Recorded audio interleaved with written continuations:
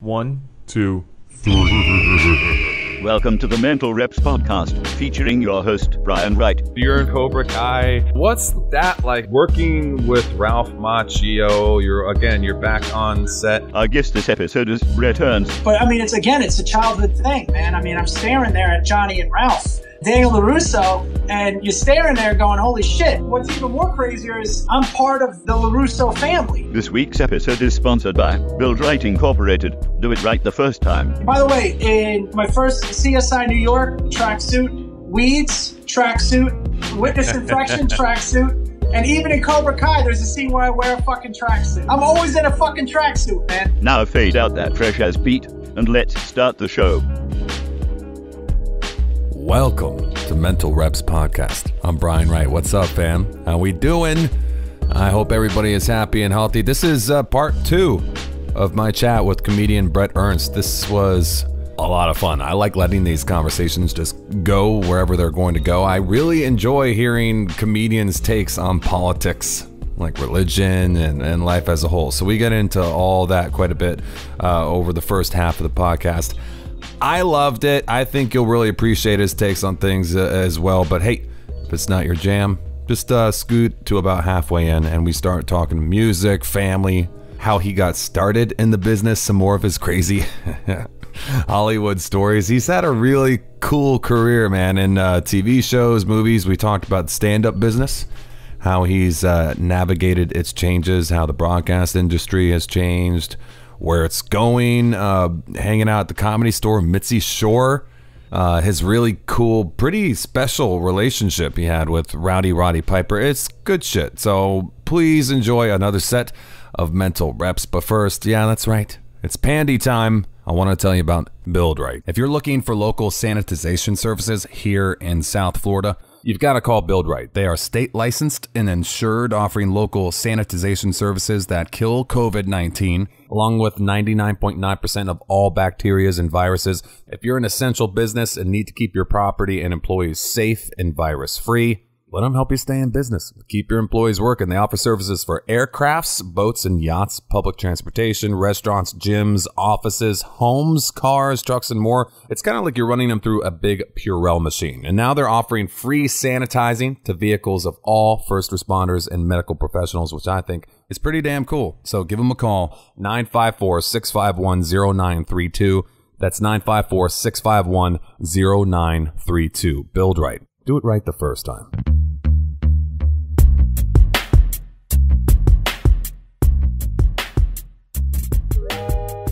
We're back. We had such a good conversation that we had to put a part 2 to this, man.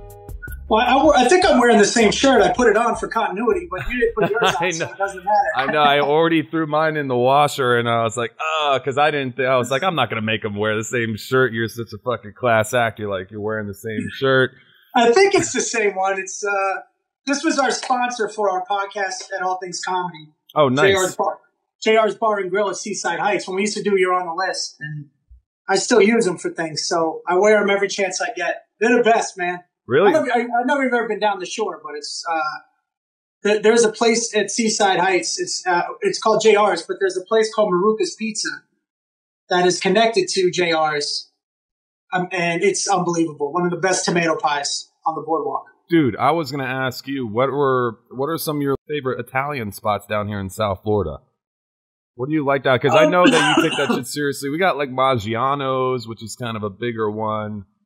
Maggiano's is a chain, and it's not a bad chain. It's not a bad chain. I'll tell you what's good, and is Anthony's Coal-Fire Pizza.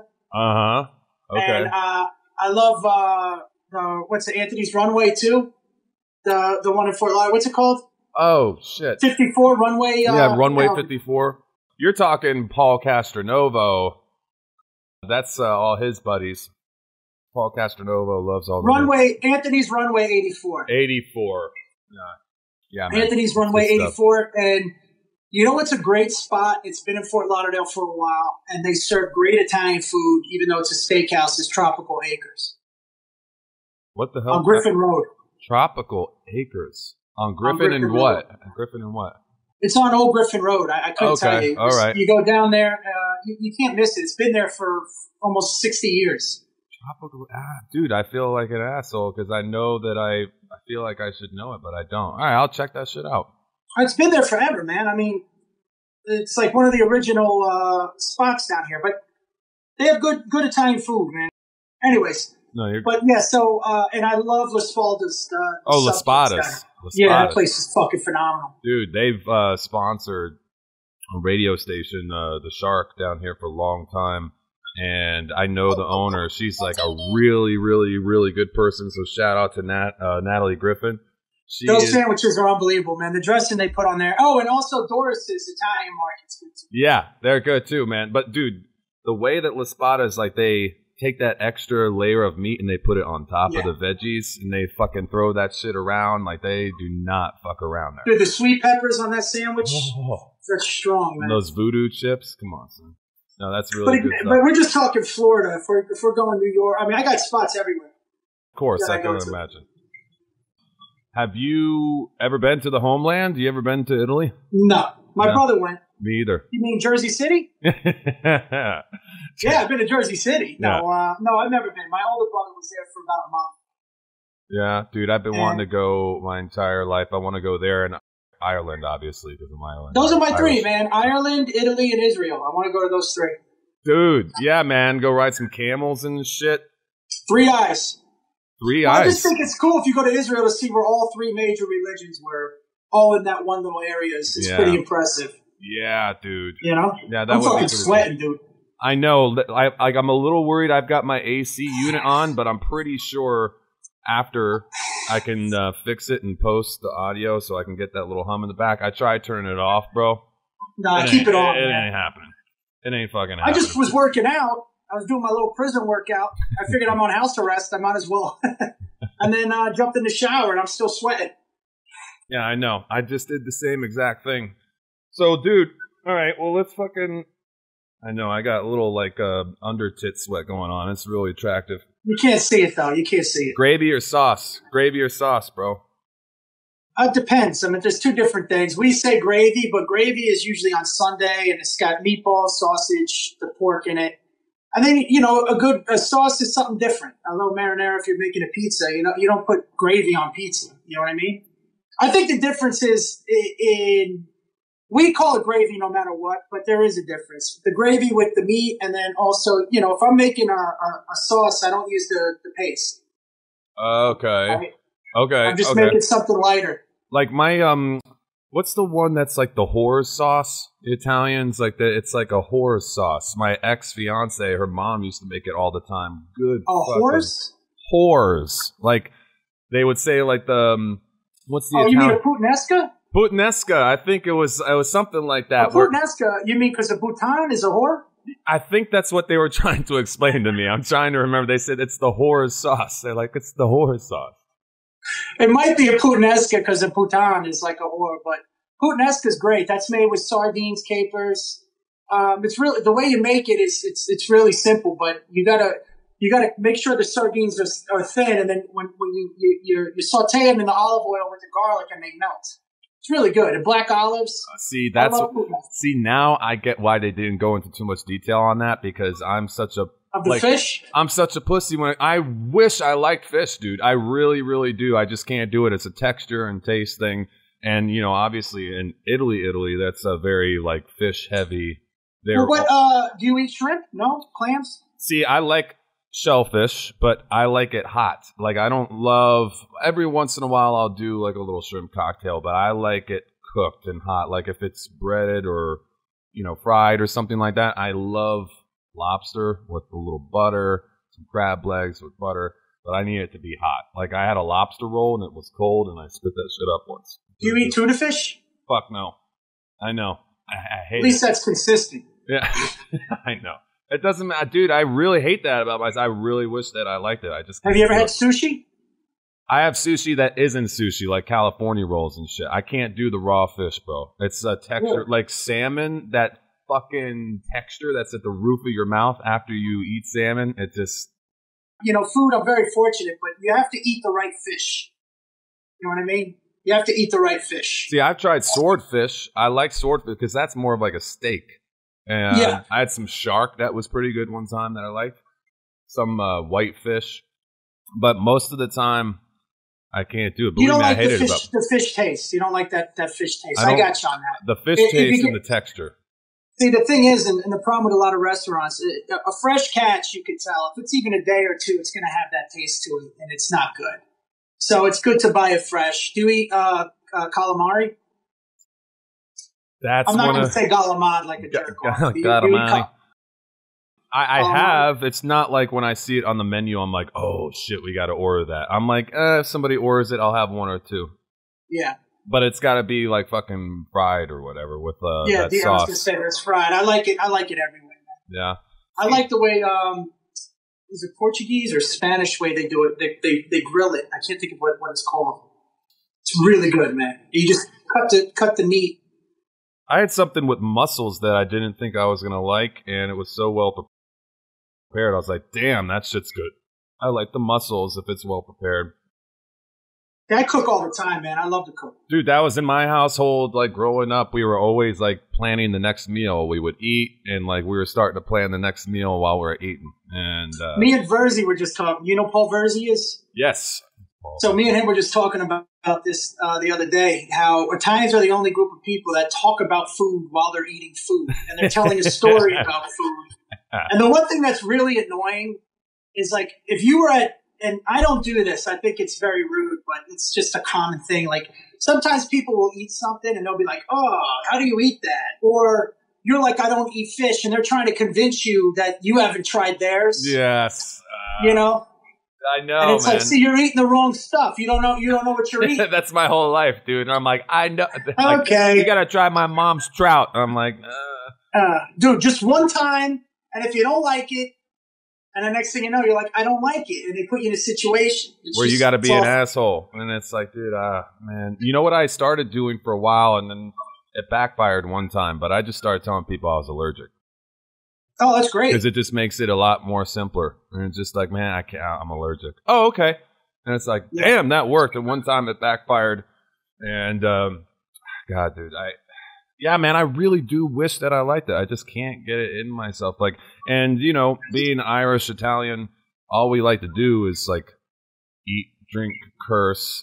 But, like, the Irish part of me is very much meat and potato. Like, I got this very, like, basic dude, that's fish good palate. Food, man. If you get to an authentic Irish pub, man, there's some good food there. Dude, have you ever been to the Field down here? The Field on Griffin? No. It's called... I'm surprised you don't know where Tropical Acres is on Griffin. I know. I know, man. Oh, listen, I don't know, dude. Sometimes there's little things that if I don't see it for a while, you know, I really do think that nowadays, what is it, that every 2 days we are generating more data than we did in the entirety of mankind through the year 2000. I think that there is just so much shit being thrown at us now. That other things are getting moved out? Yeah, I'm having to delete shit out of, like, my portable hard drive or put it in, like, a zip file where I need, like, that extra key to get into it. It's not as readily accessible. It's in there, but it's like, I really think that there's something to that. So the Field is authentic? Like Yeah, they are all Irish, man. They got that badass, like, legit, real deal Guinness on tap. And soda bread? I love the soda bread. Dude, they've got everything there. The corned beef and hash. They've got, like, cloggers that come in there and dance like a real deal Irish band. And it's the shit, dude. I'm about to try it, man. You gotta try it. I'll take you one day. Maybe we'll go get beers there. I know you mentioned we'll go get beers sometime. Did you grow up religious? Yeah. I mean, I grew up in the Catholic Church, but, you know, I went away from it, and then I came back to it later in life. Yeah. So are you active? Or are you like an active? I mean, I observe Lent, and, you know, I'll go to church. I just don't go on the holidays, but I don't go every Sunday, but I usually try and pray every day. Yeah. That's good, man. That's good. Well, so, yeah, dude, I think anything that makes anybody a better person, and I grew up very religious, and I don't throw the baby out with the bathwater either. I think that the organized religion aspect is a little tough for me. But I respect that. Like, you know, anybody who tells you they know exactly what's going on here, again, I think is fucking lying to you. So that's where faith comes in. But, like, if you use your faith or whatever it is to make you a better person, dude, I don't care if you believe in fucking green men on the moon. If it makes you a great person, that's great. Then it goes on the definition of a better person, and the good thing that with any type of a philosophy or with religion, what a good person is should be defined. Because, to somebody, a good person is just, about them, bettering themselves, and certain religions, almost all of the monotheistic ones put God before man and put man before themselves. You know what I mean? Copy that. So I do feel that there is a benefit to it. The big misconception, though, that, I think what a lot of atheists, staunch atheists, and religious extremists share in common is they really don't understand it. Yeah. I think they really don't understand what it's about in essence, and it's not about being right or wrong. I mean, it's like a lot of people think that religion and science are at odds, and it's not. Not mutually exclusive at all. I agree with the that. Big Bang Theory came out of the Vatican. Yeah, man. So did what's his name? George Pietro, whatever the fuck is the guy who came up with the cosmic egg theory. Oh, and then okay. Mendel did all the genotypes. Okay, yeah.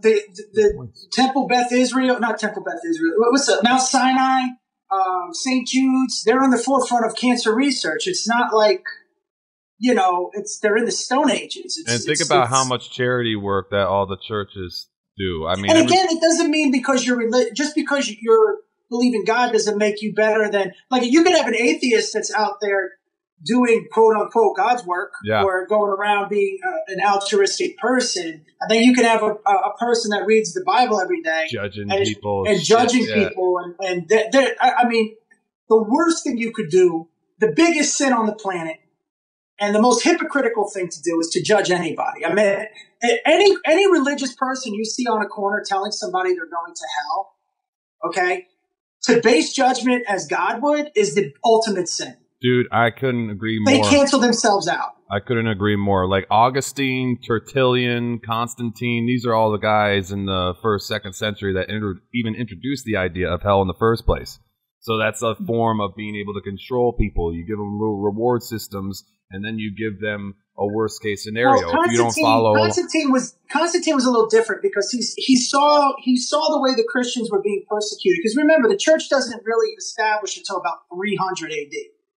Right, about 300 years after Christianity. Yeah, and prior to that, they were murdered. They prayed in secret. It was when Constantine drew the sword to defend them is when it starts to go the other way. Yeah. Well, I think Augustine and Tertullian were more of the maybe philosophical. I don't want to say manipulators because I don't fucking know. I don't think that they were, but that's the thing. I just think they don't know any better. I mean, you have to understand it. You're looking at society with 21st century goggles. It's almost like calling them a caveman a misogynist. It's a social evolution, and we get mad enough about people comparing LeBron to Jordan, let alone fucking Constantine. No, but like even religion even medicine in its infantile stages was brutal. I mean, they were bleeding people out, drilling holes in people. I mean, when you look at some of the science, unfortunately, war is always a catalyst for technology and also science, and when you look at the experiments that were done on people with the Germans and let's be honest, every institution has its infancy in animalistic behavior. It's just, we're not that old as a species. Yeah. We're pretty arrogant, we're just pretty well fed now. So we can look back and say, okay, they shouldn't have done this 400 years ago. I'm not saying you condone it. That Christopher Columbus was a real prick, huh? Yeah, it's like, dude, put it in context. Put everything in context. Yeah. And there's not one culture, one religion, one philosophy that the problem is mankind. That's the problem. That's the problem. It's human nature. Man. Yeah. I have a couple atheist friends that get so upset and they get mad at God and religious people. I'm like, well, if you don't believe in God, you're mad at God, think about who you're really upset with. You're upset with man. Like, that's who you're really pissed off with.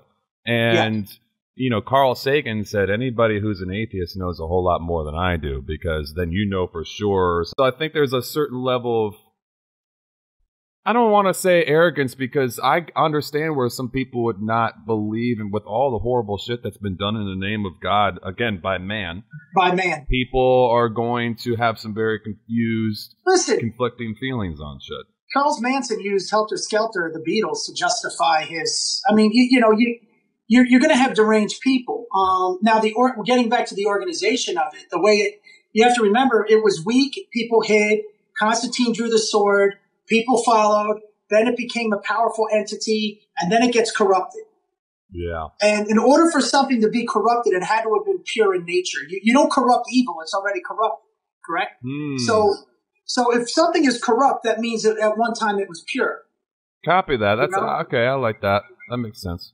So then you go back to the basics. So I'm not going to allow another person to dictate to me how my relationship with God or with Jesus should be dictated by some maniac on a corner yelling, or some angry, smug person who doesn't fully understand the way religion works. So I learn on my own. I read on my own, and I've studied religions, man. I've studied everything from Taoism to Buddhism. And when I mean study, I've read books about the religions. There's a small part of me that wants to be a Taoist so bad. There's a small part of me wants it so bad. Well, the Taoism, Buddhism, because I dig that shit. There's two types. There's supernaturalism and panentheism. And again, if anybody wants to correct me, I'm fine with it. It's okay. I'm not acting like I know. I'm paraphrasing this. So not taking whatever you want to add, go ahead and add. Yeah. So panentheism believes that God exists inside the realm of actuality, and supernaturalism believes that God exists outside, like Islam, Judaism, Christianity. But Buddhism, Taoism, they believe that it's inside the realm, that you could obtain to a godlike status, and, we are all God. Mm-hmm. I tend to take a supernaturalist view on it. I believe that if you ripped a God into a billion pieces, like a napkin into a billion pieces, we're all a piece of that one napkin. But there's still that napkin. Yeah, I hear you. Like it says in the good book, man, I am. Period. Mm-hmm. I don't think that it's like, oh God, would you please interact and help influence this tiny ass little situation that I got going in my everyday life. That's not the way that shit works. But he is kind of like a molding influence or force on what's going on. He likes to make things that do things and make things. So I think there is some sort of beautiful, chaotic order to what's going on. That absolutely. See, to me too as well. When you think of that, I always use a school analogy where, like, when you're praying, you're not praying for God. I mean, you do pray in emergency situations, dear God, let me get through this. But if it's your will, let it be your will. But give you the strength. Like before games, when I used to play ball, I would pray that I could use my talents to the best of my ability and make sure we come out no injuries, mm-hmm. or even before a show or whatever it may be, you're not saying, God, do this for me. It's saying, let me tap into these gifts that you've given me and the will of a human to go in and do it, Yeah. And again, man, I think people miss the whole purpose of it. They think the commandments are somebody telling you what to do. It's not. It's a blueprint. Yeah. On how to get a good spiritual experience. Like, you're not going to go to hell just because of porn. You watch porn. What happens with porn is it's like fast food for your mind.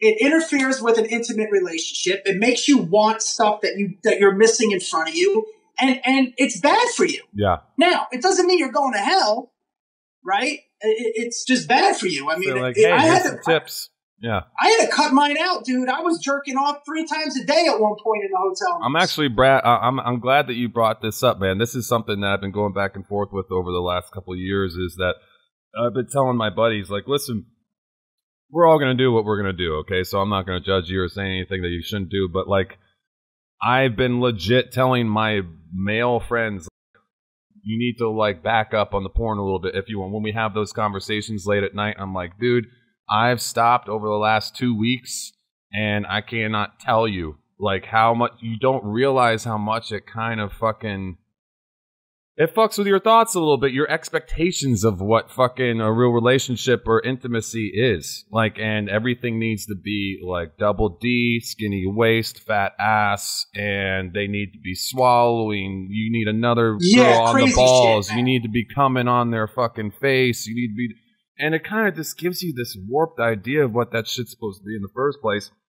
And yeah, every once in a while, like, dude, I think I could probably make an argument that it's not that horrible either, but I think there is wisdom to trying to stay away from certain things like that. Look, I would tell you this. I would agree with you. I mean, look, it's not bad. It's not like but you can get addicted to that shit, man. And especially if you're trying to stay faithful, you know, like you're on the road. Like I would be on the road and I wouldn't go talk to any girls, and then I would just go to my room and fucking put a porn on, jerk off, go to sleep. And then it's like, oh, I need to rub one out to go to sleep. Yeah. Oh, dude, what are you talking about? I've never had that happen to me before. I've never had to jerk off to fall asleep. Again, that's what the whole concept of, say, something like Lent. Now, again, it's so Let me preface this by saying one of my favorite quotes is Eleanor Roosevelt said, "Intelligent minds discuss issues, average minds discuss events, simple minds discuss people." Right? Ah, dude, one of my favorites as well. Good call. So when you're looking at related, somebody goes to you, well, what do you think? If you eat meat on Friday, you're going to go to hell? And they stare at you with that stupid look. Like, you got me. You don't understand the concept of denying yourself a habit. How that helps you grow spiritually when you cut porn out, or you cut drinking out, or you're supposed to get rid of something negative during Lent that is going to benefit as a person. And not eating meat is the same reason why Muslims pray 5 times a day.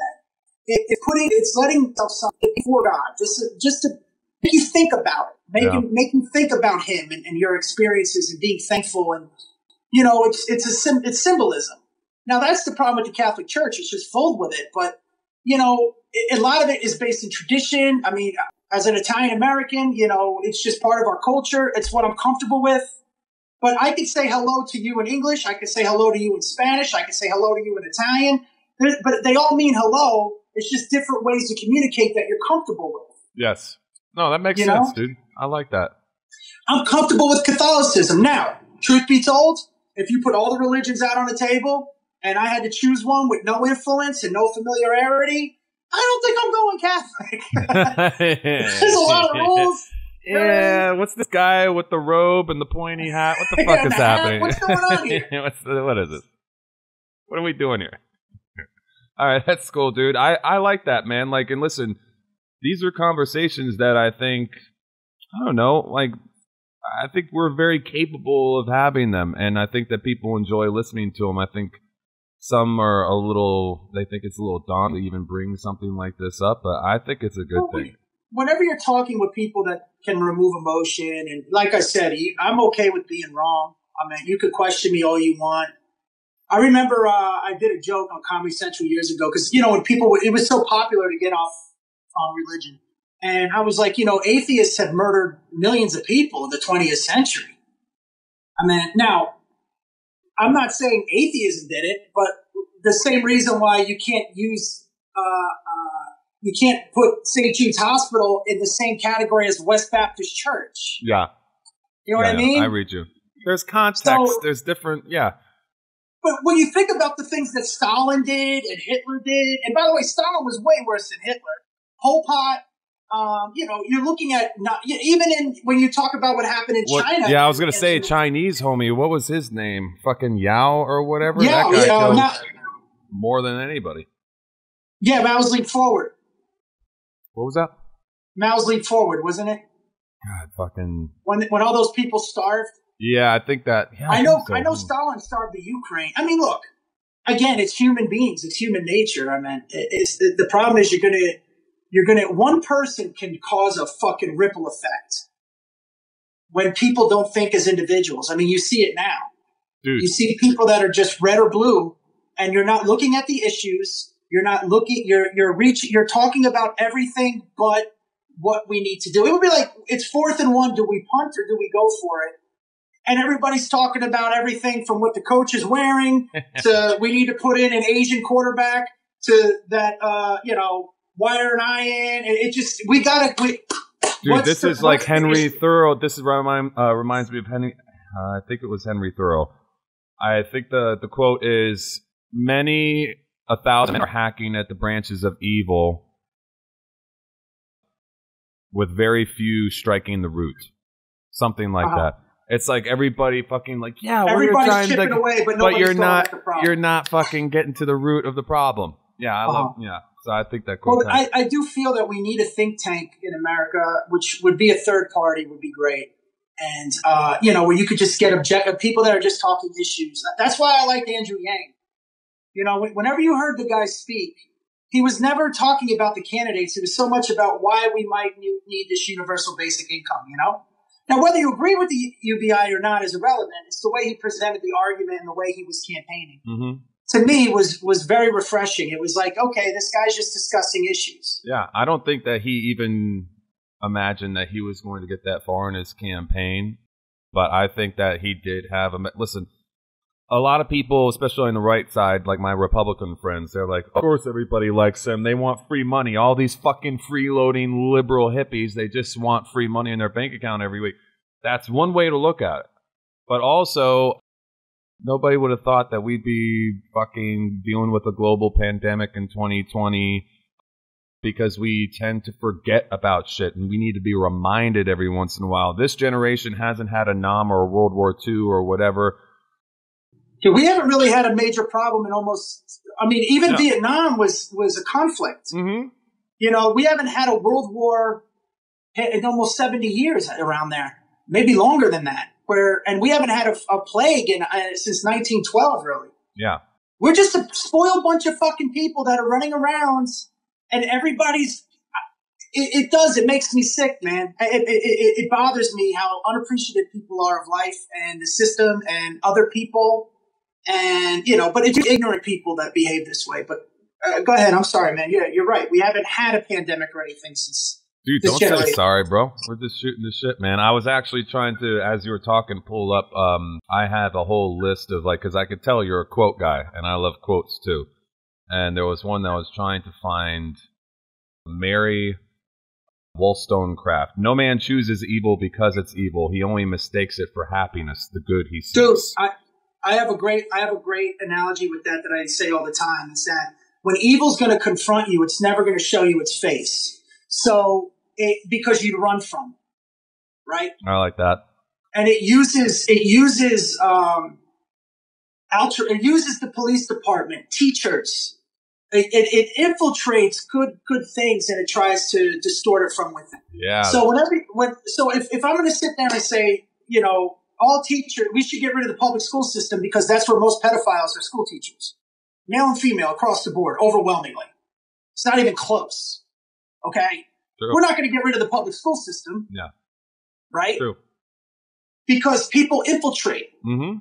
Evil infiltrates. The bad cop is not the police force. Because it needs a place to operate. You can get the naive people or you can get the weak people that you can prey on. You need that. You could go the other way with that too, where good corrupts evil as well. So, I know some really, really good drug dealers that are good people. And I know some good people that are, you wouldn't think are good people, by the way, but they're good men. Yes. That are on the other side. You know what I mean? And I actually, without getting details, there's a few people that I know that on paper you would look at and go, this guy's shouldn't be in society, but in reality, they're good people. Yeah. Yeah, no, most definitely, man. I know a lot of people that's like, to be honest with you, I've had family members who have, had their faith tested and whatnot, and we've gone through some things. And at the end of the day, it's like, how do you can't judge hearts, man. And nature versus nurture, who's to say some person who was born in any given situation where it's like, dude, I mean, we really do have it easy here, man. This is the best time to live. It's the best place to live on this planet. Absolutely. And sometimes people aren't, we can sit around and be like, oh my God, why I didn't get this and I didn't get that. But you become somehow a, somewhat well-managed human being. But at the end of the day, you sit around and judge people because they don't act in accordance with your standards. And we have to have some sort of standard for human behavior. But going around, that's something that I didn't really love about the organized religion, to be honest with you, because I grew up Jehovah's Witness. And oh, wow.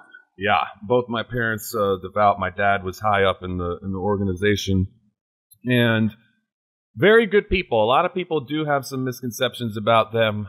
Most of them very good people, but some of them use it as a tool to judge other people and look down at them and feel superior about themselves and think that their thoughts are in line with God's thoughts and shit. And that can be a very dicey road to go down, where you start thinking that your thoughts are in line with God's and everybody else's. And we all have experienced those people, but you also have the same, and again, with the progressive atheist that thinks that they are so intellectually superior and they are as judgmental as they come. Think about politics. I know, it's the same thing. It's like, but that's what I mean. It's the same person. Yeah. Religious extremists and conspiracy theorists, there's a mental disorder called apophenia. And it's the ability to connect dots that don't exist. Right?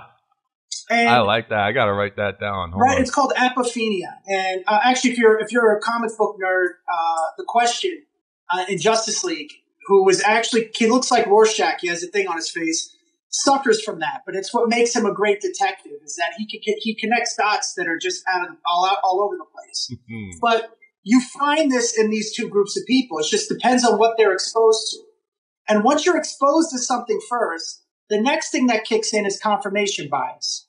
So confirmation bias, obviously, you know what that is, where people are just reading whatever they agree with. Let me go to my far-leaning left or right website so I can be told that I'm right. Dude, I just read this article on americasucks.com that, and Flat Earth Society, bro.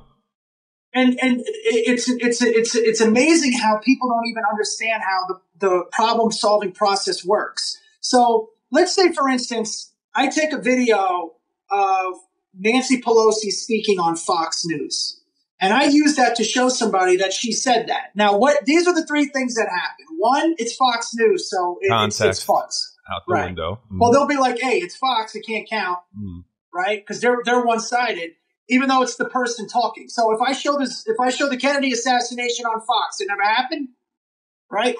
Then the next thing that comes in is the ego, right? So the ego in itself. Now, there is something when any editorial needs to be discounted, right? That's why I like to go to PolitiFact or Fact Check. Those are usually your two better. But even Snopes is biased. It's one guy. Yeah. PolitiFact is probably the best you could do. You know? Yeah, I probably agree with that.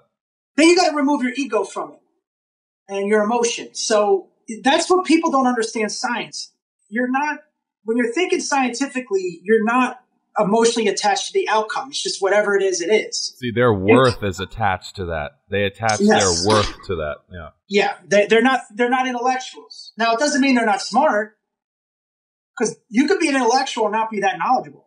You could just, all intellectualism is hearing this idea, weighing it out, applying what you know, looking at patterns. Being your own devil's advocate in your head, kind of. Absolutely. You're questioning, and that's why comics have the best conversations, because we're contrarians by nature, man.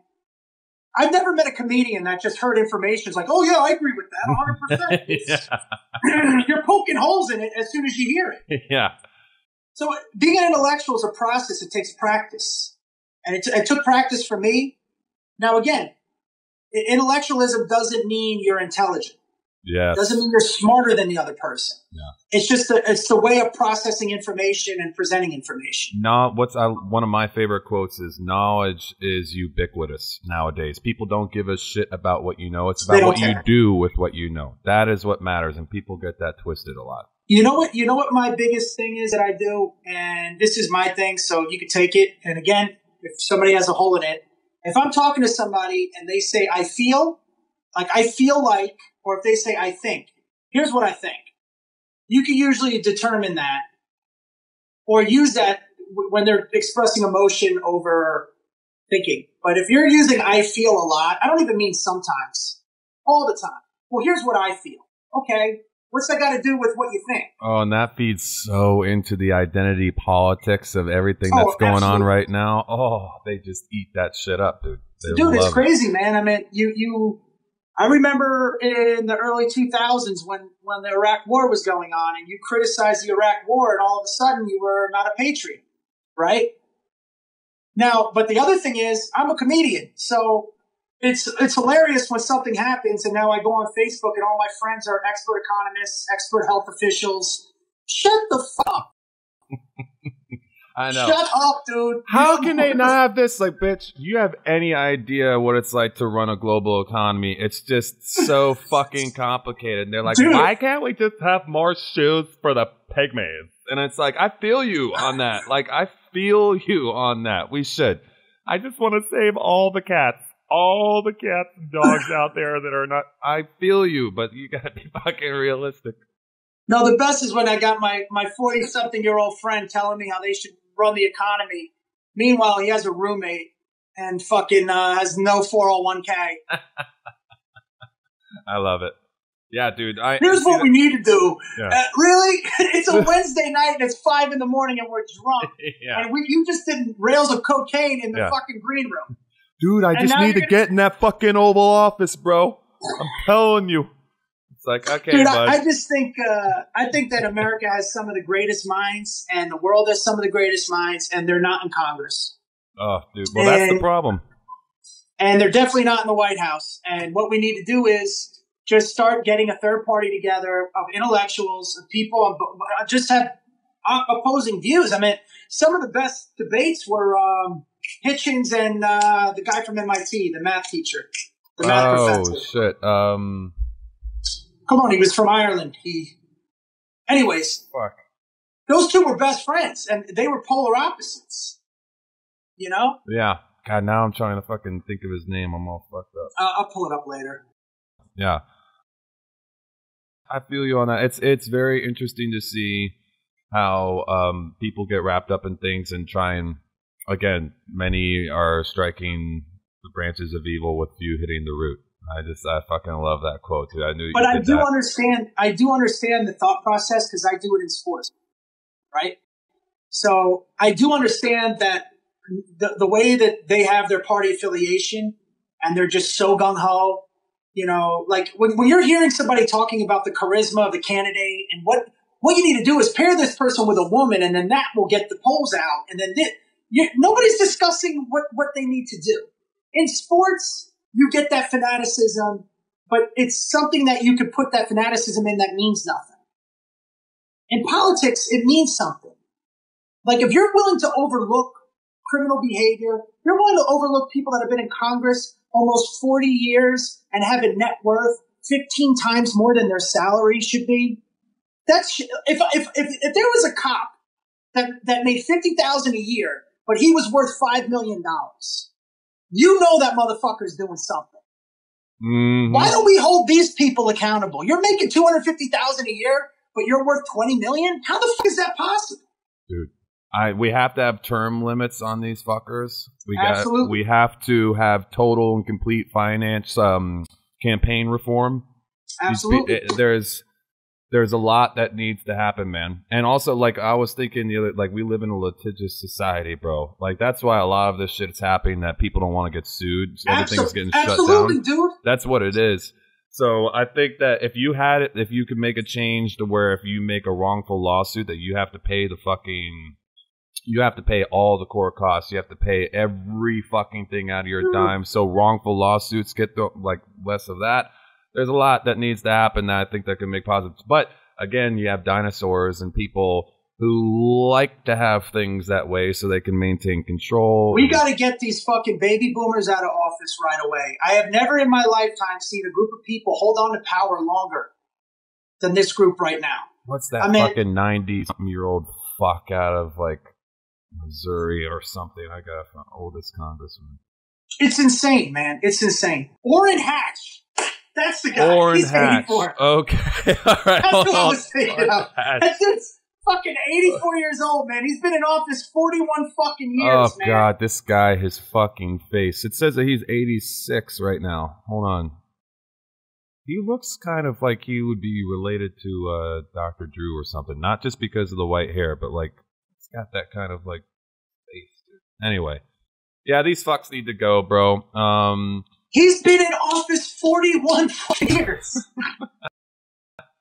See, dude, they were all the founding fathers were sitting around in their buckled shoes. They knew exactly how this was gonna fucking happen. And Thomas Jefferson was saying, listen, every 9 years we need to look at this Constitution thing. We need to have term limits for these fucking people.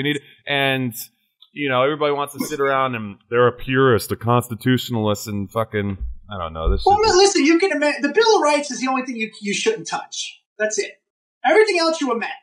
Yeah, that's what they The basic concept of, you know, there's so many misconceptions about God isn't in the Constitution. And neither is separation of church and state. Separation of church and state. That's not there either. That was in a letter from Thomas Jefferson. In fact, the government was created to protect. Religion was to be protected by the government, not the other way around. Not protect government from religion. Yeah. So the whole concept of the government and people are one. So what does that mean? The government is Christian, it's atheist, it's Muslim, it's Hindu. Whatever the people are, the government are. And the other problem is it should be the other way around. And what I have noticed is that progressives have pulled the government from the people away.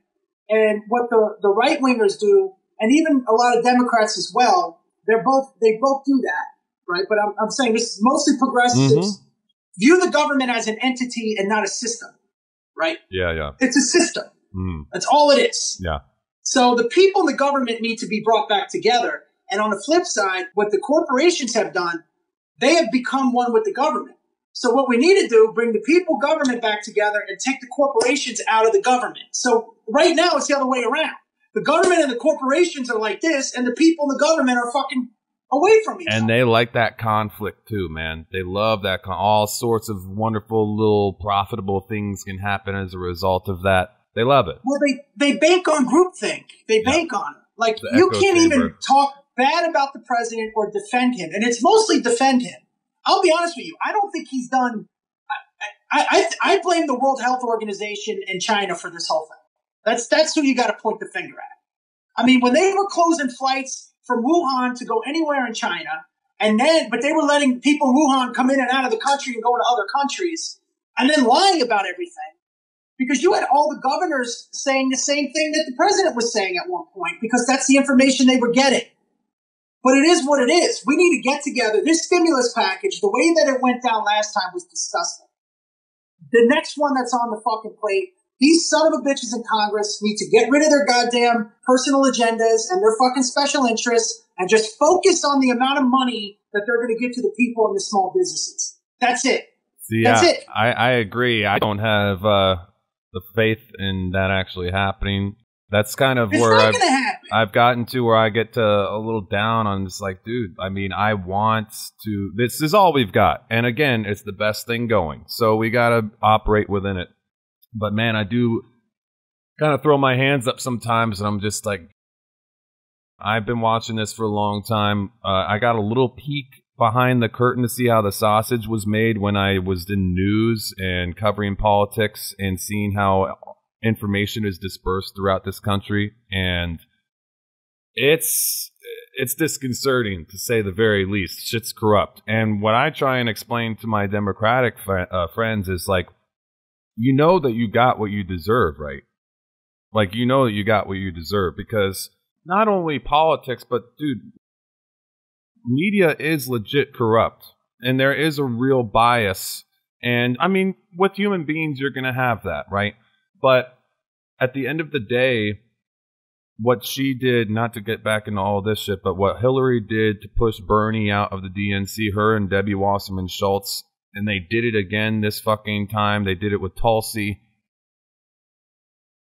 you're getting what you deserve, because at the end of the day, you're not letting democracy take place. This is like everybody wants to get on the Republicans for electoral college, but what about the superdelegates with the Democrats? Dude, exactly. And not only that, we need the electoral college. You need it. It's a checks and balances. Yeah. You need it. Anybody who thinks it is never, you know what bothers me the worst is the majority rule. Okay? Everybody says majority rules. No, it doesn't. It's called the majority rule, not majority rules. So look up what the majority rule is. The principle that the greater numbers should exercise greater power. All right, majority rule is a decision rule that selects alternatives which have a majority that is more than half the votes. It is the binary decision rule used most often in influential decision-making bodies, including all the legislature of democratic nations. So it's not the majority rules, it's the majority rule. Mm-hmm. So when Thomas Jefferson wrote about the Electoral College and why the checks and balances are important, is he basically used the analogy that if there's 3 wolves and a sheep and they're trying to decide on what they want for lunch, how did the sheep make sure he doesn't become the lunch? So that's the purpose of the Electoral College. Dude, I really like that analogy. I've never heard that one. I like that. It's Jefferson's, and I paraphrase it. So no, I get it. Jefferson, so, anyways, he was that's a cool the point. cat. So you need to make sure, because if not, if it's just the majority, it's an easier thing to manipulate. Yeah. And you need voter IDs. You need you got to get rid of gerrymandering. You need the ability for other states to have a voice. Because if you're going to focus on population, you're just going to appease. Look at California. California is the biggest agricultural state in the union. Their GDP is like fucking, what is it, like 4th in the world or something like that? Yeah. And nobody caters to the farmers. You're catering to LA and San Francisco. Yeah. No, dude, it's true, man. And listen, those are good people there. And if I hear one more person say democratic socialism, I'm going to fuck. There's no such thing. It is so ignorant. And the bailout isn't socialism. The money comes from a capitalistic system, and it's the taxpayer dollars just being allocated back to the taxpayers. That's not socialism. I mean, and it's insane to me how these publicly traded, well, it's not insane. You could figure it out. How these publicly traded corporations got their money first, right? How these big major corporations and the small businesses are still getting processed. You knew that was going to happen. Yes. Dude, sorry. I'm really sorry to fucking do this, but you know that ant that was crawling in my computer screen? You killed it? And it is stuck. I shouldn't have fucking pushed it, because now I've got an ant that is dead in the middle of my computer screen that now I see a You have OCD, it's going to drive you nuts. So I'm going to have to buy a new fucking screen now, pretty much. Awesome. You have OCD? I don't have, like, a little bit. That would drive me crazy if I couldn't get that ant out. Like, but the problem is that's why I did it, but now I fucked myself over because now I'm looking at a fucking dead ant in the middle of my screen. Damn it. That's like when remember when the teacher would erase the chalkboard and leave that little piece of chalk, and I would just stare at the one that they didn't get? Oh, dude, I'm trying to get it with my mouse and shit. I'm losing my fucking mind now. I can't look at it anymore. Anyway, yeah, let it go, man. Let it go. I'm going to let it go. Yeah, I guess, I do have a little bit of OCD.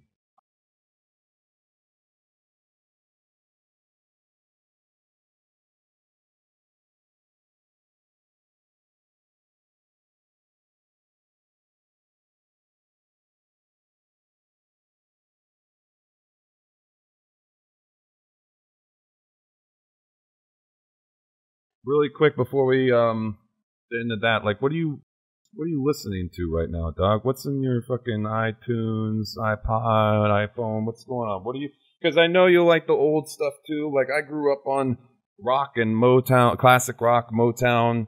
That's the shit that I listened to, but that kind of influenced everything else. I think as long as it's good music, I like it, but that's very, subjective. So what are you listening to, bro? Well, it depends. Like, I was just working out and jumping ropes. I like DMX. I think he's underrated as a rapper. When I driving around, I like to listen to like Andy Gibb, the Bee Gees. I love that like easy listening station music. Neil Diamond, Barry Manilow. Fuck yeah. know. Oh, do you have Sirius XM? Yes, I do. You like yacht rock? I love yacht rock. It's the best. Yacht rock is the shit. Yeah. I didn't know about that until recently because I don't have Sirius, but my cousin had that shit, and I was like, dude, these are fucking jams, bro. Like they're all like I'm not a fan of obscure ones too that are great. Yeah, I love like who's the one we listen to? Not Paul Hogan. What's his name? I go crazy when I look in your eyes. Oh, you're fucking killing me now. Way deep down inside. Paul Davis. Oh, there you go. Paul Davis. Oh, shit. Like, Yeah. That's perfect. But I love, too, man, like 80s freestyle music, Expose, Trenier, all that Guido, IROC driving music. But I'm not a fan of 80s rock, man. I think it's awful. I like 70s you're not like rock. White Snake fucking... No, yeah, none of that hairband shit. Like 70s fucking rock was this shit, dude. I feel like I would have thrived in like the late 60s, 70s with Led Zeppelin, fucking like America, Cream, all those fucking bands, Jimmy, Clapton, like that would be, that's my spot right there. I feel like I would thrive. I love classic rock. You fuck with Motown? You fuck with Motown at all? Yeah, of course. I mean, we grew up with a lot of that stuff in my household. Just my mom cleans to it. It was her music growing up. And then, like, I grew up on a lot of Sinatra and stuff. Jimmy Roselli is actually my grandfather's his favorite. And because my grandfather grew up in Hoboken, and they were both from Hoboken, Sinatra and Jimmy Roselli. But it's not my era, but I grew up on it because it's always played in the house. Fuck yeah, dude. And doo-wop is also there. That's my mother. And Artie Lang brought this point up, and I think it's a brilliant point, especially with kids of Italian-American descent. Like, our parents were cool. Our grandparents were cool. Our uncles were cool. All the older people in our family we liked to hang out with. We didn't rebel. So we liked Frankie Valli. I wasn't into, like, the Doors and that type of shit. Because you know what I mean? Not that hippie, anti-establishment. I mean, I like the Doors, but I get that. It was, and the only reason why is because my mother wasn't into it. So there are things I listened to later on in life that I picked up on. Like, we were Elvis, not the Beatles. We're Frankie Valli in the Four Seasons. You're going to hear at this house all the time. Of course. Connie Francis. Dude. Oh, hell yeah. Okay, I get it. So, I don't remember whether I said this to you or not. Was your mom all about communication? And I don't know, some Italian or Irish moms are like this, where they want to talk about everything. Everything wants to be talked until there's something they don't want to talk about. Was your mom at all like that? No, Mom was very fortunate. I mean, my mom's a real khaki arm. She talks about everything. Everything. Non-stop. Cool. Everything. I mean, she'll be on the phone loud, laughing. She's got a bubbly personality.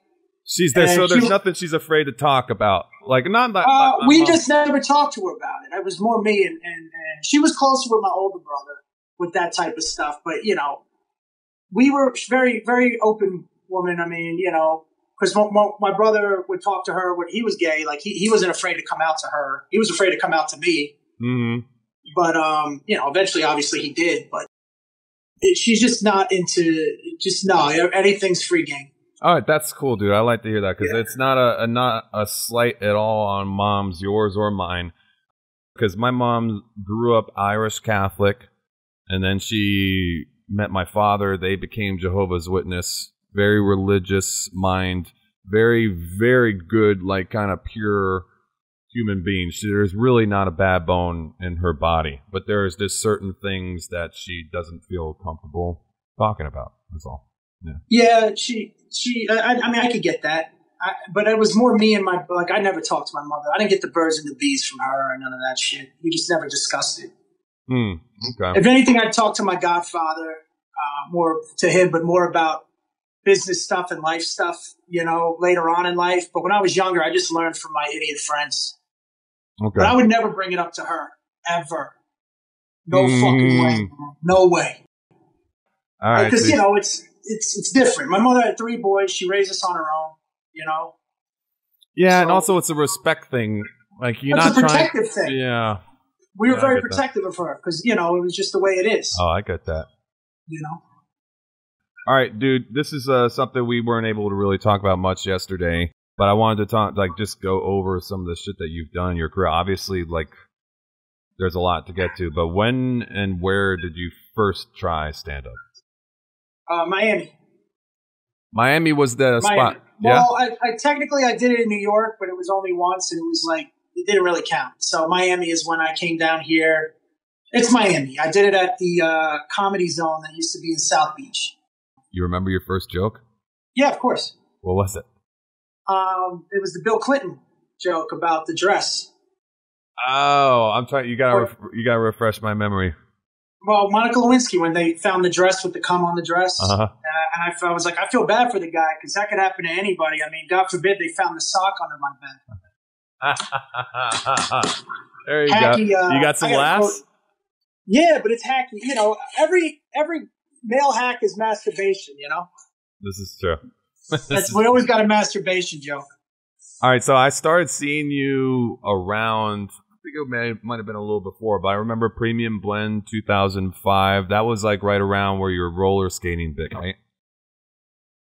No, Premium Blend was the Blackie Johnson bit about the first. Okay. And then the roller skating bit came out in 2008. Okay, that makes and then my so much more came sense. Out, I shot it in 2009, but it came out in 2010. Copy of that. Okay, that makes sense. Yeah, that actually makes a lot more sense. But you did, so at first you did that MTV Wrestling Society X show, right? So that was actually that was like in 06. 06, 07-ish, right? I gotta say, man, I respect the wrestlers for their work ethic, like toughness, the creativity, all that shit. I just never got hooked to wrestling as a kid. I have a lot of friends who fucking love it, like still obsessed to it. They're in their fucking mid-30s. They still like that shit. But I imagine, obviously you're a wrestling fan since you did that show. How did that show come to fruition? How did that happen? MTV wanted to do something with me, and it was right when they started getting away from the videos more, you know? Mm-hmm. Mm-hmm. So, and it was a lot of crappy shit that they were doing. Like a lot of that reality, hacky, like, you know. My Teen Life shit. Or whatever. It was awful. And then my agent called me and said, hey, listen, man, I don't know if you want to do this or not, but MTV wants to meet with you. They're doing a professional wrestling show. And I'm like, dude, I'm a huge mark, man. You know, my grandfather was involved with the Dennis James up in New York back in the day. I've been watching it my whole life, you know. So I go in, and there was XPW. I think it was XPW. The kid Chris Kleinrock in Houston, and then they were like really into wrestling. MTV was trying to bring a comic in. They were against it, but they had to appease the network, right? But they knew I was a real wrestling fan, so it helped. That's cool. And then I wanted to do it like that. I mean, you know, it was so much to me. It was a kid's dream. It's just that's one of the reasons why I got into this stuff is to do stuff I always thought I wanted to do as a kid, and to host professional wrestling was to me it was just great, man. But you know, it only lasted one season.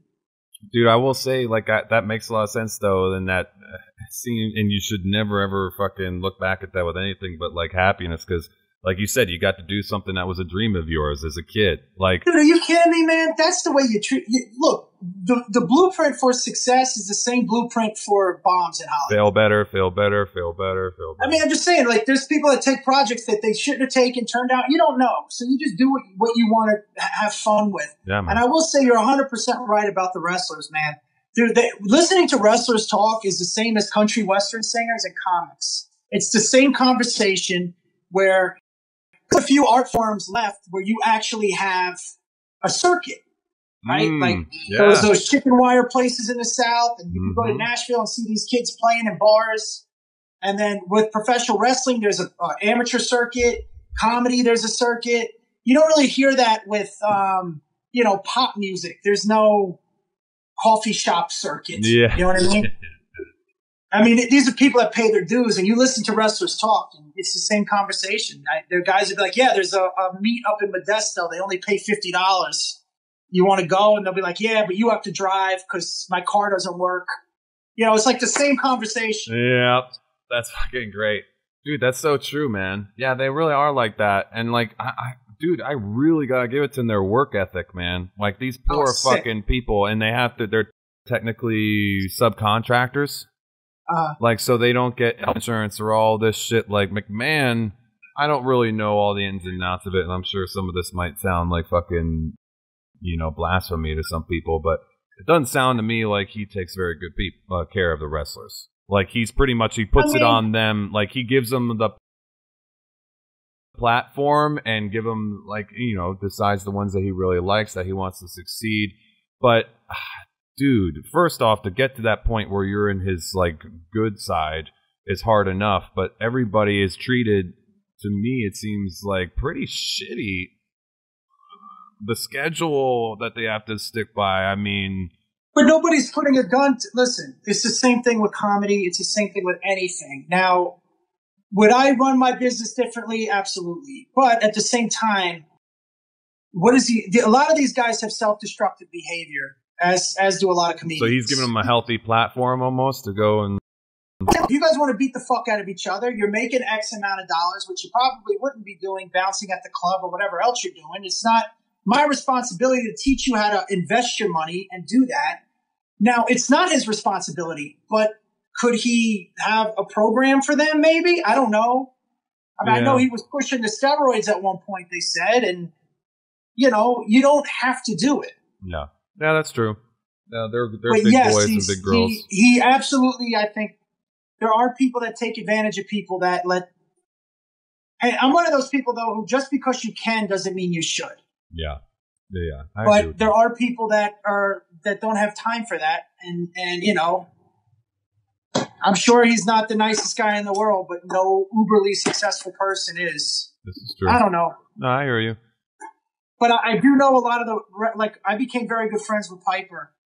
And, and Roddy would tell me stories.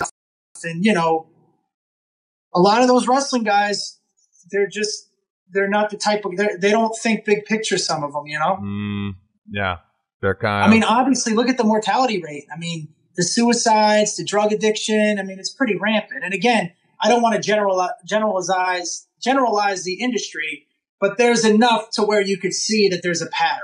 Yeah, for sure. No, you just got that's kind of where, as an outsider looking at it, I'm just kind of like, man, like you said, I would like to think that if I was running a little differently, like try and take care of some of these guys. Like I've watched the story of Diamond Dallas Page and what he does with all these like ex-wrestlers and the DDP yoga and all that shit. That shit, when I watch that, I'm like, fuck yeah, that's what I'm talking about. I really appreciate that there are guys out there that exist, but it's like, it's fucked up and sad, I think. Just like, you'd like to think that they take better care of them, but at the same time, like, unless they're forced to, and you said nobody's holding the gun up to their heads, and it is like, it's complicated, I can imagine, to have that sort of setup. There's been athletes in the past in wrestling that have walked away from it because they're like, look, I don't want to limp my whole life. And then there's people in sports that have retired early because they don't want to get hurt. And again, man, I don't want to split hairs here, but I do think that, I would have run it differently. Absolutely. I would try and reach out to these kids or people and have programs for them. I would do that. But then again, I don't own the WWE. All right. 2006, 2007, then you'd start doing some stuff with Showtime, like Comic Without Borders. You were on The Weeds. What was that like? I just recurred. I was in 2 episodes. End of season 2, beginning of season 3. It was great, man. I love it. I loved it. It's so cool when you get on a set, man. And it's so funny because, like, again, it's the same how people were taking for granted the corona, before the coronavirus, that they got to go to work. I've always been a person to try and stay in the moment. And, you get on set sometimes, you hear people complaining that they have to stay an extra hour. whatever it may be. And I'm like, fuck that, man. I want to stay here every second because I know how hard it takes to even get a role. Yeah. And, so I enjoyed it, man. I took it in. It was great, man. Because I every gig I do, I act like I may never do one again. Yeah. No, I read you. That's good. I think that's probably a healthy way to look at it, to make sure that you get what you can out of it, and you're not taking it for granted. You're trying to be present. The only thing I ever done, I was like I've done a lot of voice act stuff like that, but as far as being on sets, like I was extra on Transporter 2.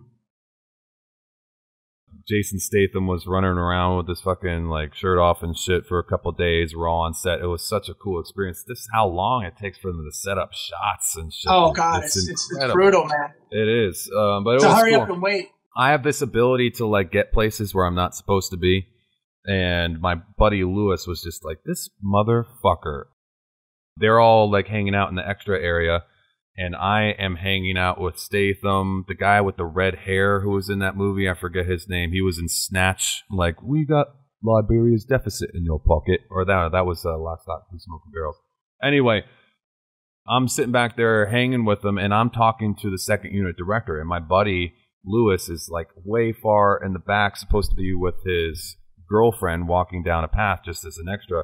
And they did the shot. Statham comes running up to the camera, looks intense, and runs away. They didn't even make it into the shot in the background. So I told the director, I'm like, hey, like my cousin, or my, he's my cousin, half cousin, Lewis. I'm like, he's not even getting in the shot, man. You need to tell him to start a little later. He sees me talking to him, and he gets on his bullhorn. He's like, can you start a little later down the...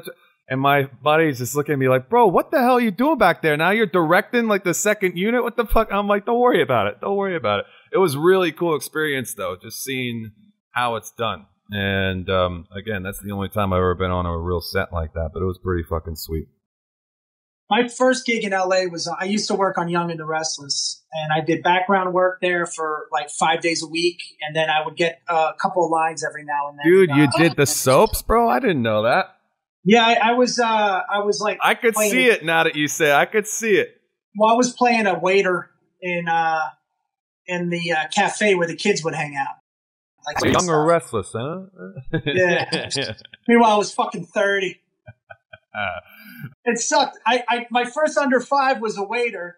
Under 5 means under 5 lines. And then I had to leave working the day to go wait tables in real life. So I played a waiter and then went to go wait. Dude, I know a lot of comedians who wait fucking Sebastian. A lot of people fucking wait tables as they're coming up, dude. I did it for years, man. But I gotta say, for me, when it really solidified, at least I noticed you, Sebastian, a lot of these guys on Vince Vaughn's Wild West, the comedy tour. And I know that like it didn't do like great at the box office, right? But that was I thought that was a really cool idea, a good way to get that out there into the mind, like hearts and minds of people, and show them kind of like what it's like, not only for these comedians to go out, but Vince Vaughn, like the ringleader. He was going out and just like trying to bring some legitimacy, I guess, for the guys who were coming up, like you and Sebastian, and say, all right, come out and fucking check us out. And I don't mind saying this to you because I know that like it's been a long time. But I was bummed out that it didn't have like a better, at least box office reception, because I was like, this is good shit, man. I wish that people would hop on this. Yeah, we got released during the writer's strike, and we couldn't promote it. And Vince couldn't go on any of the talk shows or anything. So it was in theaters. That makes a lot of sense. It was in theaters for 2 weeks, and then we lost it. Then it was done. And then it lived again on HBO, and then it became kind of like a cult following. A cult thing, yeah, where people that are into comedy have loved it and were watching it, got their hands on it. And then, it was one of those things, man. It's been living on cable since 2008. Dude, I think it's fucking hilarious, man. I love it. You do that, then you start doing some shit with Chelsea lately, or maybe before or after. I've heard a lot of different things about Chelsea. What's she like? What are your impressions of her? I will say Chelsea and Joe Rogan are the only two that have really done anything for comedians in the past 15 years, man. I mean, Leno didn't really blow him up, and it just, there was, if you look at some of the bigger comics, they're either now off of Rogan's podcast or they were off of Chelsea Handler. Honorable mention to Conan. Yeah, Conan as well, of course. Honorable mention to Conan. Yeah, no, Conan. But it wasn't like he would do stuff with Burr and other comedians as well. But yeah, like Ron Funch is on. I think Ron Funch was on there the first time. He's had I would say Conan as well. But that's more. It's been more like in the past 5 years, I think. I read you. It's really been coming up. That's cool. I mean, they were trying to blow comics up, but it wasn't really working, and it just, I don't know. Yeah, sometimes it fucking works, sometimes it doesn't. What's happening now in LA, I think it's really, really cool what's happening at the Comedy Store and with the comedy scene right now. It's really like a golden era. But before I get to that, what was it like hosting a game show, bro? That's something that I think that anybody who is being honest with themselves would be like, dude, why the fuck not? Why would I not want to host a game show? And the fact that you get to try it and do it, what was that experience like? Yeah, that was the Bad Girls Club. So basically they took 3 of the Bad Girls from the Bad Girls Club and we tried to find love for them. Dude, okay, wow. This clicks. Like Bad Girls Club is a huge thing, right? This is something That's why I did it. It was for Oxygen, and then they were trying to spin the game show off, but then the next season they didn't go with me. They went with one of the old cast members. I don't even know if it's still going. See, that's so over my head, dude. I've heard about it. Like, I know I've heard about Bad Girls Club and shit, but I have no fucking clue. I've never seen it before. So that actually makes sense, though, because I know that it's a huge thing. And you were in, like, Kesha's music video, right? Yeah, the blah, blah, blah. Blah, blah, blah. Yeah, the director was a fan of comedy, and he asked me to do that character, that fucking Guido. Hey, how you doing? God bless. And then I did that in front of, just with her. She was mad cool, man. Very talented. She seems like she could be cool. I don't know why, like, I had kind of, like,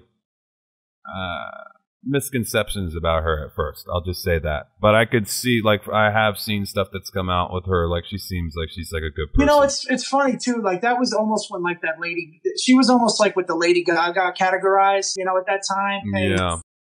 And what Lady Gaga did, I think, was great. And I heard her on Stern one time playing the piano, and I heard an interview with her, and I'm like, this girl is so fucking talented. She doesn't need to do all of that crazy, outlandish shit. Like, just focus on your talent, And I'm glad she got away from that crap, man. Yeah.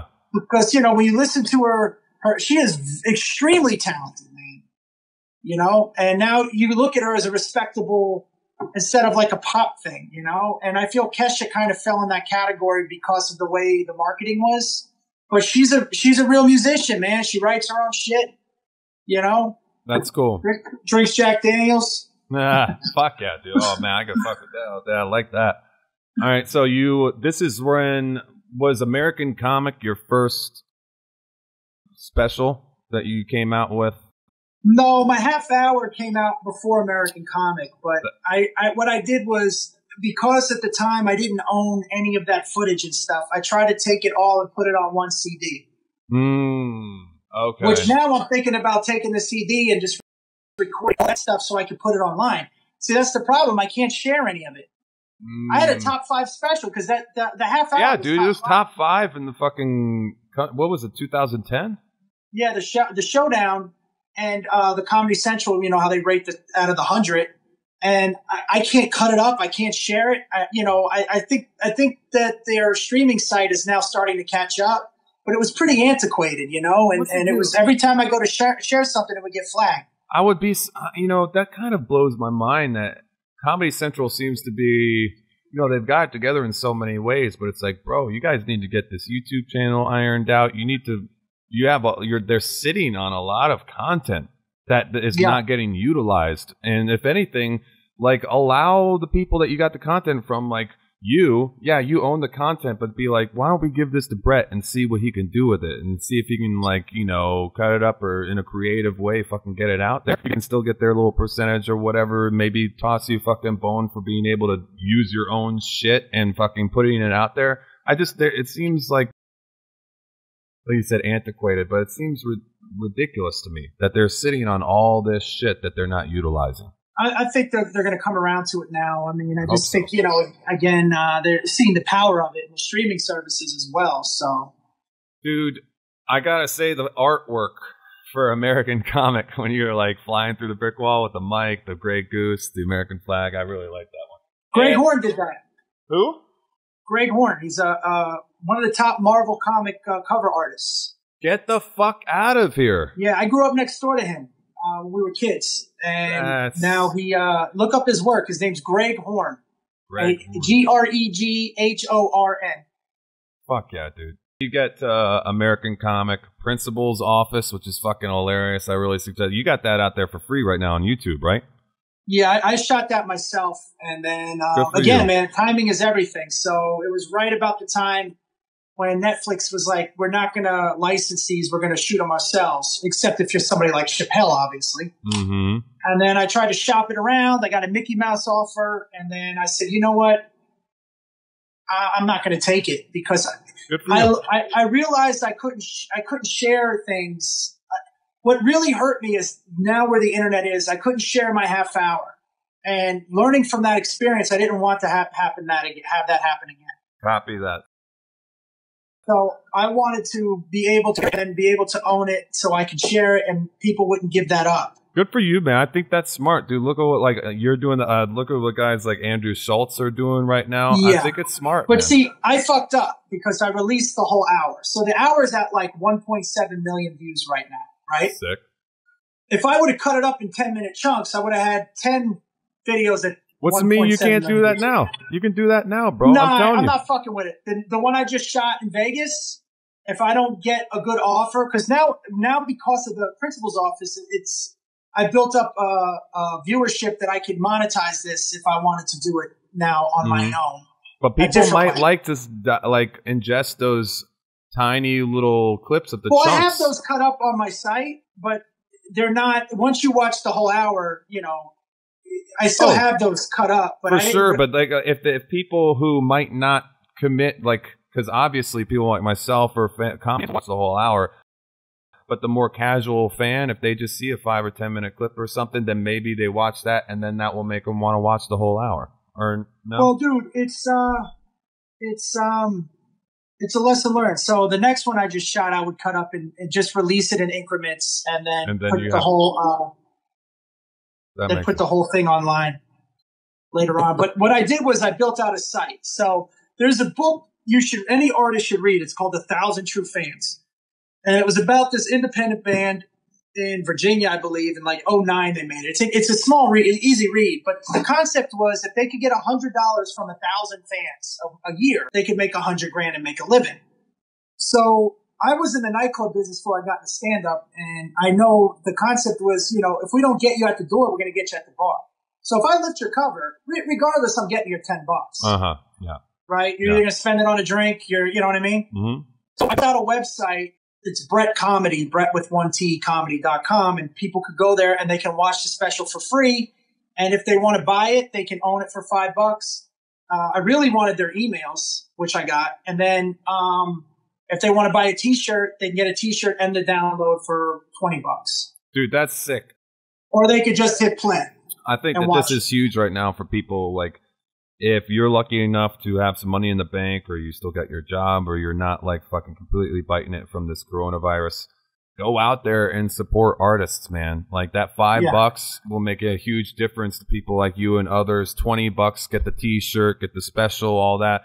Because you can't tour right now. You can't fucking go and do your live shows. And listen, I know that you're fucking everybody's in a tough spot, but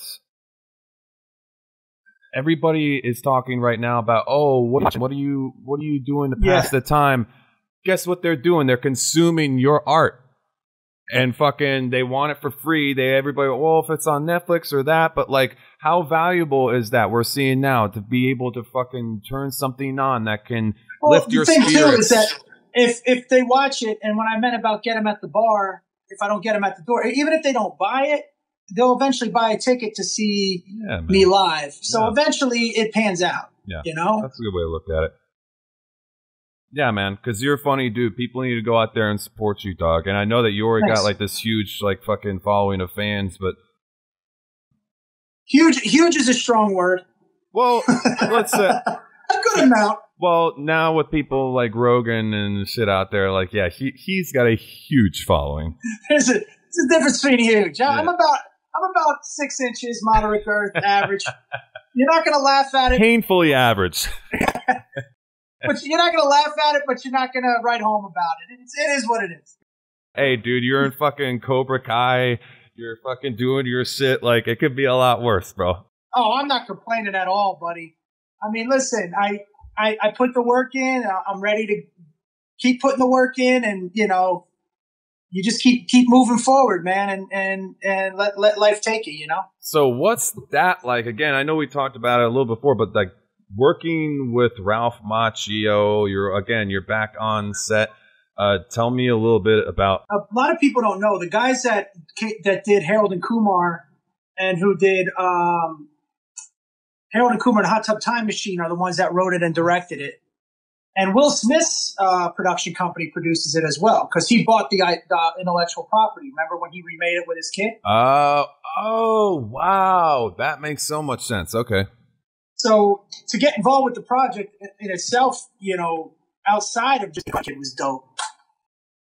But I mean, it's a childhood thing, man. I mean, I'm staring there at Johnny and Ralph, Louie LaRusso, and you're staring there going, holy shit. I mean, you can check that off the wrestling and now the Karate Kid. That's sick. And then now what's even more crazier is like, I'm part of the LaRusso family.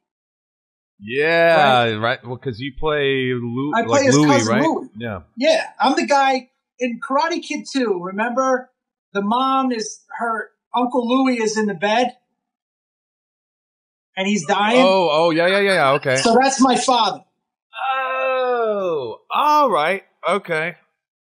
So then I come to work at the car dealership. That's so. Oh my god, you work at the car. That's right, dude. That's so dope. Okay, see, I'm like, I've seen a couple episodes, but I'm like, yeah, it's hard, together. Man. You got to watch the whole series. Yeah.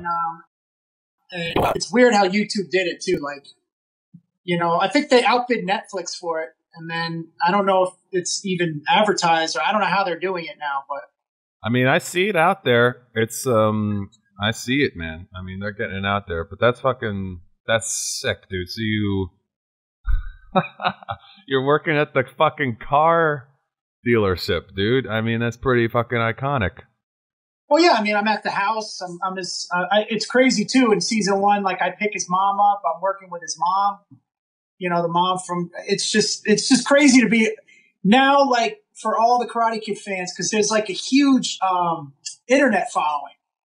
Like people that are like obsessed with the show, with the movie. Hell yeah, man. And now the show has a following too, which is cool. But it's almost whatever it's called, the whole Karate Kid series or whatever. I'm now part of a character in that series. You know, like a Boba Fett or some shit. You know, that's dope, man. Good for you, man. I'm happy for you, dog. That's fucking awesome. Thanks, fucking man. Awesome. So tell me a little bit about Dominic, Witness Infection. That's supposed to be coming out soon? Or yeah, they just, again, everything's slowed up now because of this, but they were supposed to be at, I think, principal photography done? Excuse me? I'm sorry. Was principal photography done? Oh, yeah, no, it's done. It's edited, everything. They were going to premiere it at the, it was either South by Southwest or one of the other ones. It's with Joe Michelle Millian from Mad TV and Carlos Alzaquera, but from Reno 911. They actually wrote it and produced it, but there's like a lot of comics and people from Reno 911 and a bunch of, you know, it's an independent comedy, but it's done. They weren't able to really premiere it. I play a decent role, good role. Yeah. You know. By the way, in my first CSI New York tracksuit, Weeds tracksuit, Witness Infection tracksuit, and even in Cobra Kai, there's a scene where I wear a fucking tracksuit. So, dude, like you, I mean, I'm always in a fucking tracksuit, man. Have you had like producers try and tell you like do the like with the tongue, like they want that on only film? Only for the Kesha video, the guy wanted me specifically to do that. That's fucking great, dude. I mean, yeah, man, you are kind of. It's great. I see that. With Joey Diaz a lot too, man. Like, look at Joey Diaz. Joey's my boy, man. Fucking love that man, bro. Love that. Dude, I got a great group of friends. You know, And this is my beef with a lot of the right-wing people where they always talk about Hollywood, this and that. There's some good fucking people in Hollywood, man. Yeah, there really is. There really are, man. And I'll tell you, a lot of those liberals are, they always talk about how they're not as fucking mean and as everybody makes them out to be. And vice versa on the other side, too. But I'm saying there's a lot of good people in Hollywood. But there's some bitch ass motherfuckers there too, man. Fuck yeah. So I choose my friends and all the guys I hang with at the Comedy Store that I'm there. They're all a great bunch of guys and girls, man. You know, and I've got friends for life, man. I got friends for life, and the minds too. Like like I'm really good friends with like Neil Brennan and Bill Burr. Verzi's one. Sam Tripoli, I don't know if you know who Sam is. Sam's great, man. Love Sam.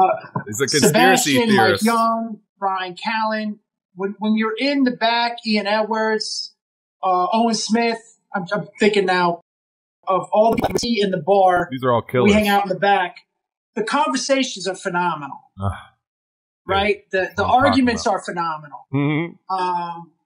What's it like hanging out there at the Comedy Store, man? We're around. It's I've been golden there era. since like '99, bro. I've been there. I got made in 2000, February 2000. But it was kind of like it was a little bit slower, and then like Rogan started coming back, right? Because they had a whole beef with him and Carlos, I think it was, or I don't know if that was connected. Here's what happened, man. And you know those years, there was a time when everybody made fun of the store, but those our comedians, the Rogans, the Diaz's, Sebastian, Tripoli's, guys, there was we could go to any room, man. We could perform in any, because we would be up, there'd be 15, 20 people in the audience at 1 o'clock in the morning, right? Nobody came there. That's why the success of the store is bittersweet to me, because I love that. My club, I was there, I've been there 23 years almost. Damn. Right? Impressive, bro. 21. Doesn't matter. Whatever. I've been there over 20 years. And there was a time when nobody came there. All these comics that are trying to perform there now used to shit on the place. But how it became so big, okay, is because when the store was the store. Not saying it's not the store anymore, but it's different now. Mm-hmm. I mean, it's sold out every night. It's like one of the best clubs. The talent is phenomenal. It'd be a Tuesday, and you got like 5 of the top 10 best comedians on the fucking planet there. It's like, now picture all that talent with nobody in the crowd. 1 o'clock in the morning, people getting in fist fights. It was just the inmates ran the asylum. Right? Yeah, I get it. And guys like Rogan and you know, everybody would explain it. It was like a fucking clubhouse that nobody came to. I did the high school analogy. We're like the Improv Comedy Club at that time were like the student council kids. The Comedy Store were like the kids that went to jail, graduated high school, but still hung out at the parties. Right? It was just so dysfunctional. I can't even explain to you how dysfunctional it was. And then the Laugh Factory kids were like those kids that could go to any party. Yeah. They were just there. Okay. Because the Laugh Factory was run like it would have 3 shows. It was sold out. It would be 4 comics, next show, 4 comics, next show. The Improv was more showcase. You had all like the Zach Galifianakis, Sarah Silverman's, you know, they were performing there. But there was like all the industry was always at the Improv. Nobody came to the Comedy Store. And we just used to sit up there for 15 minutes and just fucking pound. Was this when Mitzi was still running shit? Yeah, Mitzi was still around. Eddie Griffin was doing 3 hours. Oh, God, I heard those stories. Dice was there. I mean, it was great, man. I can't explain it. It was just great. So, the success of the Comedy Store, and this is my opinion, okay, I think it was because of Mark Maron's podcast, Bill Burr's podcast, Joe Rogan's podcast really blew it up. Because he would have guys on like Brian Callen and Bert Kreischer and Tom Segura, all these Ari guys Shaffir. that nobody fucking knew about. Mm-hmm. And we were all at the store, and he would tell stories about the store, and you would hear that on Maron's podcast. You know Duncan Trussell? Of course. Duncan, all right. Love that man. He was the door guy. He booked there for a while, right? He's the one that... So it was actually Freddie Soto's wife was Corey. She was the original booker when I first started doing mics there. So I got recommended. I performed. Mitzi saw me and said, "You got to call Duncan." So Corey left. Duncan took over as the talent booker. He literally used to go alphabetically. That was it. Oh, dude, so that's serious. Money for you. So Mitzi goes, yeah, call Duncan tomorrow. I liked your set. So the next day I called Duncan. I said, hey, Mitzi told me to call you. And he goes, oh, yeah, hey. He goes, do you have a truck? I go, what? He's like, you got a truck? We need help moving. Mitzi said you look like you could move. Help us move. And I go, are you fucking kidding me? I thought you liked my set, man. And he goes, I'm just playing, man. She said to make you a paid regular. Oh, that's dope. That's cool. Yeah, but because there was shit like that going on, though, right? Where she'd be like, "Hey, come help me out. I need some help." Listen, most people that talk about Mitzi never talk to Mitzi. Yeah. More towards the end, yeah, it got really bad. But there was a time where she knew exactly what the fuck was going on, man. I remember one time she was in the room. And when you went up in front of Mitzi, you didn't, it was weird. And here's why. If you went up and she saw you have a great set, but it was the same set she'd seen before, you won't get spots. She'd be like, you're not using the stage right? So when you go up sometimes, you want to do new material, but if it doesn't hit, so I try to go up, I did this set, and I worked this new bit that I was doing it was corny as fuck. I just threw it in there. Mitzi goes, come here. And I go, what? Swear on everything. She goes, that one joke you did, Johnny Sanchez did that joke in 96. That's all she said. So I'm like, I said, okay, I didn't know. So I went to Johnny Sanchez. I go, Johnny, did you do this joke in 96? And he's like, I don't think so. Then he went, oh, yeah. Like, she remembered the fucking joke. Yeah, she was on top of her shit. She remembered all the jokes. Yeah. Yeah, that's fucking dope. Man, she was great, man. I was very honored to be one of the few that was passed by her. And she would talk to me about comedy. That's huge, bro. That's so huge. I mean, talk about your lifelong, like you said, your accomplishments, the check marks on your, to get the pass from Mitzi. That's why I moved to LA, is to go to the Comedy Store, man. I was obsessed with it. Because I was obsessed with Dice and Kinnison as a kid. Oh. And that they're like, they were always, I just researched it and knew about the Comedy Store, man. That's sick, dude. Who's the biggest celebrity you've met who turned out to be an awesome person? Roddy Piper. Roddy Piper, hands down. Fuck yeah. The biggest celebrity to me, I don't know. It was Piper, man. Vince Vaughn was phenomenal, but he was my friend. It's like, I'm friends with these guys, so it's a little different. It's not like we're almost the same age. It's different. Piper is the only celebrity I ever met that I was in awe of, and just turned out to be the best guy on the planet, man. I can't explain to you what a good man he was. I love hearing that. You know who else is a great guy? Is Sandler. Adam Sandler's a great guy, man. I've heard that, dude. What he does for his friends, all his movies, it's all his buddies. He's a good dude, man. I met him twice, and I doubt he'd remember me, but both times I met him, he was just such a nice guy, man. Genuinely nice. It's not like that fake humble. Yeah. He's just a regular dude. I love hearing that. Nah, man. I have no bad experiences with any major stuff, but I can't explain it. It's not like you're not going out there chasing them or anything. I just know how it's similar with me. Like, I just working at radio stations and shit, they just kind of come around and it just happens, or you're going to events where they're there and like it's not like you're chasing them, but it just kind of happens. And I imagine out in LA, I've heard a lot of bad things about Gene Simmons. I'm not even gonna lie. I've heard a lot of people say that guy's like a prick. It's not that I'm trying to stir anything up, just like, it's a legit question. Identifying. I'm answering it honestly. I would tell you that everybody I've met on an equal playing field. So there wasn't I've never really had any problems with anybody, man. Everybody I met seemed pretty cool. Dope. Love it. there was a producer guy I met one time, but I couldn't tell you his name. But apparently, he was the son of somebody, and I almost put him through the fucking wall.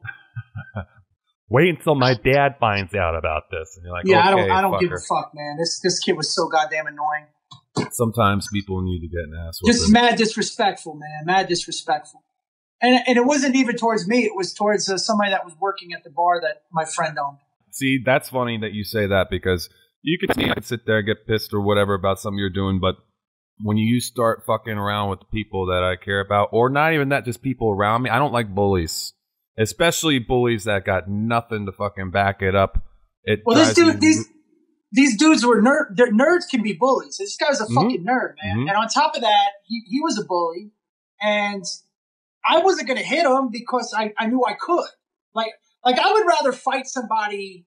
I would rather lose to somebody I know I couldn't beat than beat somebody I know I could beat. Does that make sense? Yes, it does. I got you. And this guy was just drunk, and he was fucking. I mean, just had these two girls with him that you know they were dimes, but they were like LA dimes, which in my opinion is a natural 6 to me. You know, I can't stand. It's obvious what they're doing. I didn't find them attractive at all, and he was just being so fucking rude to the kid behind the bartender. But it was just like you could just tell that this kid comes from money. Affluenza. You know? But, you know, he's one of those limousine liberals that I call in Hollywood, where they're like, fucking the government's all fucked up as it's doing blow. And you know, they never worked a day in their life. And the kid had just started mouthing off. And I asked him very nicely, I said, hey, man, do yourself a favor. I go, you know, talk to that guy with a little respect to the bartender, because he can't say anything. Yeah. And then that's when he started fucking going in, and he started saying, you know who my father is? And I'm like, where are we, in Brooklyn? Usually gangsters kids do that. That's so bitch, dude. You know who my father is. Yeah, and I couldn't even tell you. You know what made it even worse? Is, I know a story.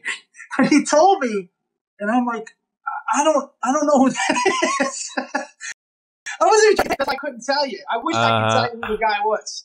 Listen, man, like, again, we have to share this planet with a lot of different people, bro. Some of them are awesome, and some of them just suck, dude. So we gotta find a way to do it.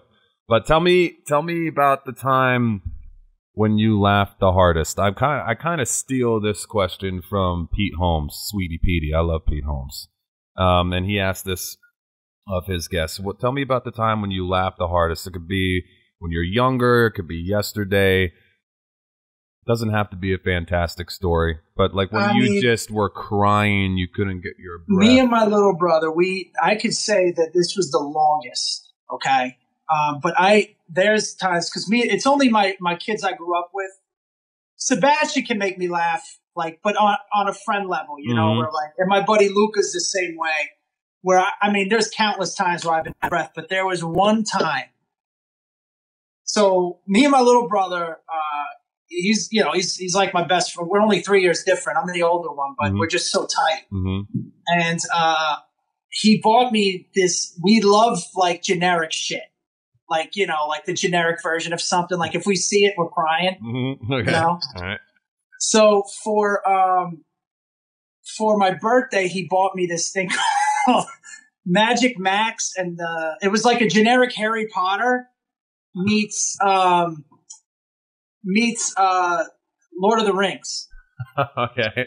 Dude, it was so awful. So we were crying watching the movie, right? And then we went online to see this behind the scenes, like if it was online. And they had pictures, and dude, I can't even do it justice. It was like 3 hours.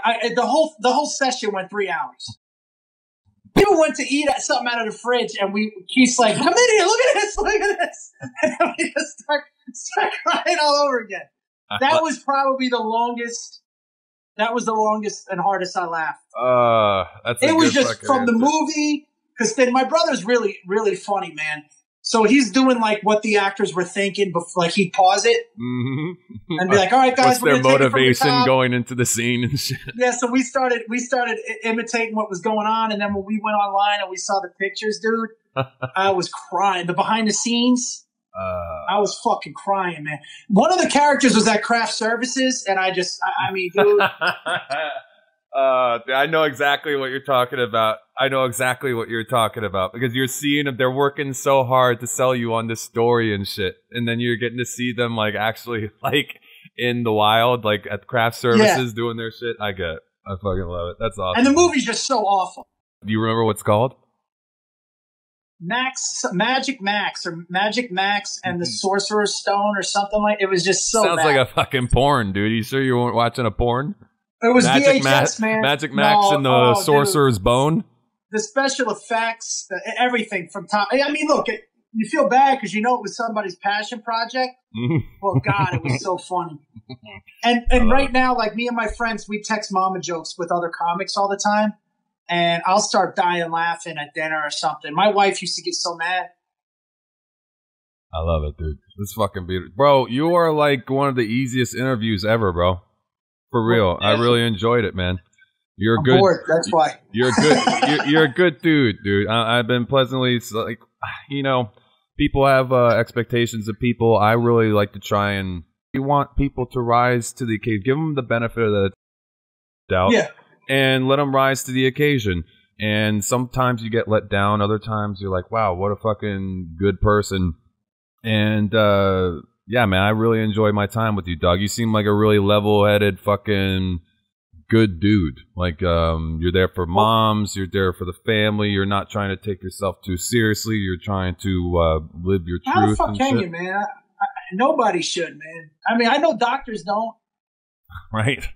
Right. I'm serious. Like you talk to people in emergency situations, and you know they take what they do seriously. But you know, I mean, well, I appreciate it, man. I'm not good at taking compliments, so I know. Neither am I. That's why I try and make sure that I give them to you, dog, because you need to hear them. We're definitely gonna hang, man. We're definitely gonna hang because I'll be down here for a while, man, until I get my shit up and going where I need to get going. So fuck yeah, dude. Well, let's drinks to some. I'll definitely want to check out the field. I'm not going to be drinking. I like to eat, man. Oh, they got it's really good food there, man. Really good food. It's a real pleasure, man. Thank you for taking the time, and we'll check in soon. Give my best to Mom and the rest of the family, and hang in there, brother. I appreciate it, man. Thanks again, dude. Keep your head up, dude. We'll talk soon. All right. Thanks, man. See ya. All right, buddy. Later.